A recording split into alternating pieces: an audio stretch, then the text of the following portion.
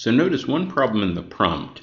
We have the subject Beatrix Potter, and then we have a slew of modifiers separating it from the verb.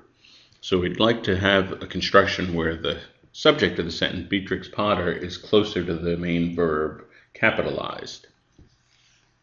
Also notice that we have different forms of the participle. We have coordinating and coordinated. So what's the difference here? If I say X coordinating such and such, this construction implies that X is the subject. X is the thing doing the coordinating.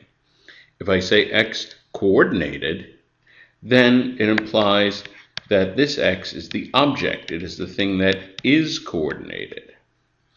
And so in both A and B, we have illustrations carefully coordinating, and that's illogical because the illustrations are not doing the coordinating. Beatrix Potter is doing the coordinating. So A and B are not correct. Notice that B would be just about perfect if we replace coordinating with coordinated. That would make it just about a perfect sentence. But as it is, that participle doesn't quite work. In D, we have carefully coordinated, and then the very next thing it touches is Beatrix Potter. Well, she's the subject. She's not the one being coordinated, so that's not correct. And so E has illustrations carefully coordinated. That works.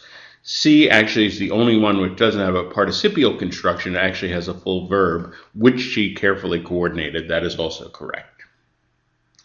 Notice also in E, we have Beatrix Potter, and then modifier, modifier, and capitalized.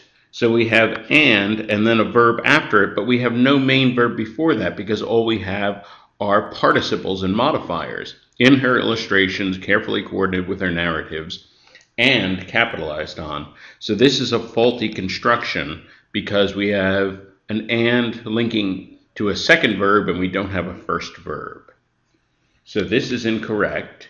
That leaves us with C. In her illustrations, which she carefully coordinated, perfectly correct, subject right next to the main verb.